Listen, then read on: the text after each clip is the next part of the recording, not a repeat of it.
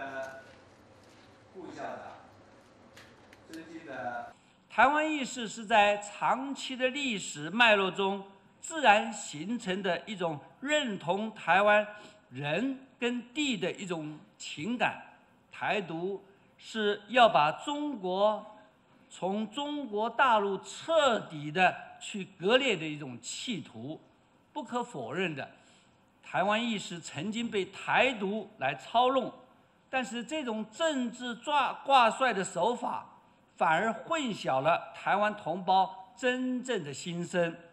不需要打仗，这说明了和平，这是台湾人要多了解大陆的改变，而在同时，我们也期盼大陆的同胞多了解台湾同胞的想法。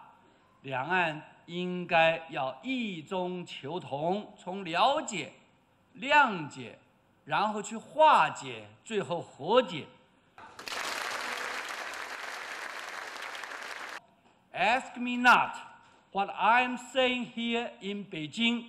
Ask only what we are doing back in Taiwan.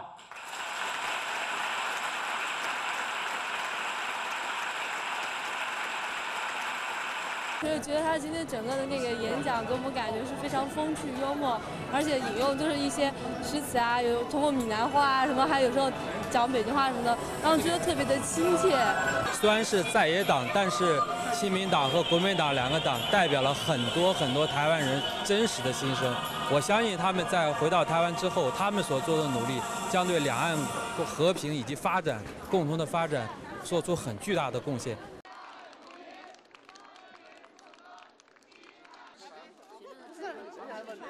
那老师来了吧？